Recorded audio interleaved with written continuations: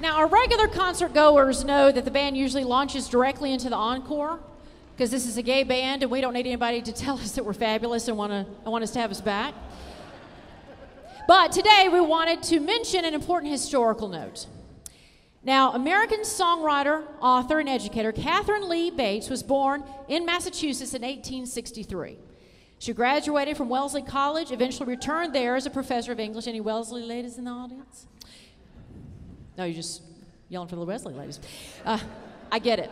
She was a prolific writer of poetry, travel books, articles, and children's books. She lived in Wellesley with Catherine Coleman, also a professor and founder of the college's School of Economics.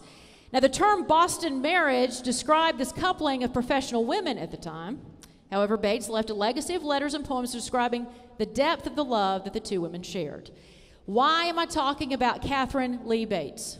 Well, I'm a lesbian, she's a lesbian, so I'm going to talk about lesbians. But also, she spent the summer of 1893 teaching in Colorado Springs and took a fateful excursion to the 14,000-foot summit of Pikes Peak.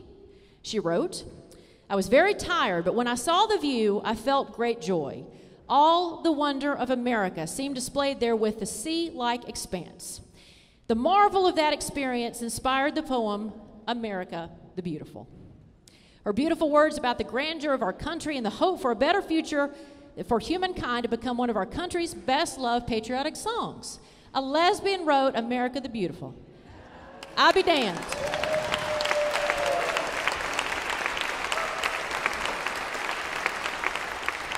Of course, I probably shouldn't say I'll be damned in the house of the Lord. I'm sorry, God. Okay. Well, the band has a marvelous arrangement of the music tonight to close our program. We also invite you to read along with Catherine Bates' words, which you can find on page 696 in the red hymnals in your pew. Brothers and sisters, I want you to turn to page 696. Of course, this whole night being here, I wanted to do that.